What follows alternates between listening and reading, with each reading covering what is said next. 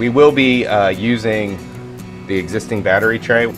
Basically, the way that it works is the off-grid bracket sits in here and you snug it all down together, and this keeps it from rubbing on your paint down below on the battery platform there. So we'll just leave this in here.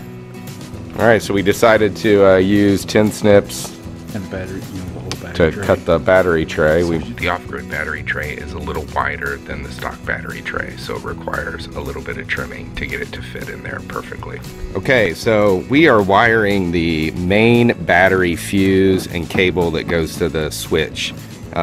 This kit uses the stock battery terminals, and took us a second to figure out exactly how we were going to do this, but we've angled the bussman fuse, we've bolted it on top of the two main factory connectors and have it angled down with the cable hooked on the bottom. And the reason it's like this, one, we're gonna have it facing out and looping around, and we're gonna zip tie that along inside the chamber. But one reason for having it like this is we can still put this on, and there's a place for wires to exit out of the side here, so that'll fit right on top of that. Extra protection. Yeah, right on top of that bussman fuse, and it looked like it's supposed to be there. So that's the plan. All right, we have the wires on the bottom of the switch. We have dry fitted everything in terms of routing, and so now we're gonna set this in here. You want to show and we're gonna set this down in here and then start to get things snugged up.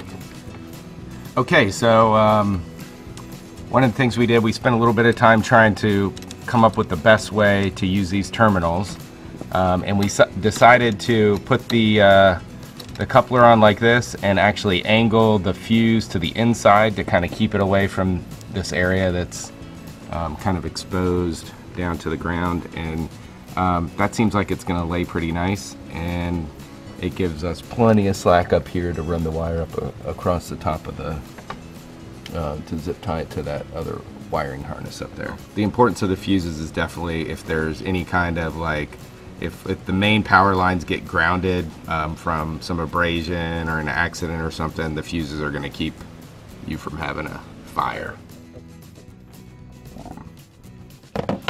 Okay, I want to show you guys exactly how we've routed all these wires. So we've got our fuse for the hot side facing down like that. It's going to go under this plastic cover. This clips on right like that. Our hot wire that's going to the switch is going back around the back of the battery, around the front, over to the switch down here. Our hot on the other side that's going to the auxiliary battery is going up, going to be zip tied on these different wiring harnesses up to this wiring harness across the back, and then it'll go all the way down there. The negative ground cable that goes from battery to battery will follow that same path, except it's going to go up under behind the fuse box, behind this bracket to here. It's taking that same path under there that our switch leads are taken. And I'm just putting the ground behind. Yeah, so we went ahead, there's a ground that comes with the switch leads. We're attaching that to this ground that's right behind the battery box. It's perfect position. The leads running from the ML-ACR to this inside the switch, these leads to the switch inside the cab, we've also put this inside these brackets along the way. So a few more zip ties and snug everything up, but we're ready to drop the battery in, and I wanted to show you guys all this before we got the battery in there. So we're getting pretty close. Alright, so this is the stock battery J-hook. At first we thought you needed to take this plastic bracket out, and we might have needed to, but just to get the angle we needed. But you can see on this bracket it's got two little tabs that keep the J-hook from falling down in there. So we had to just push these tabs in, and then we were able to push the J-hook down to get it out. The kit comes with a longer J-hook. Once you have this platform in here, and the bracket is a little higher. This isn't going to be quite high enough to reach, and the original bracket sits a lot lower. It sits down, angles down below the battery. So we got our main battery tied down. We were double checking kind of our wire routing, and everything is good.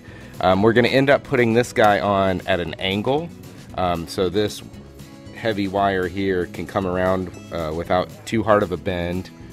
So we got everything in, all tightened up under the hood. We got the blue C switch right here on the bracket. You can see how these wires are routed around a little bit, which I showed you.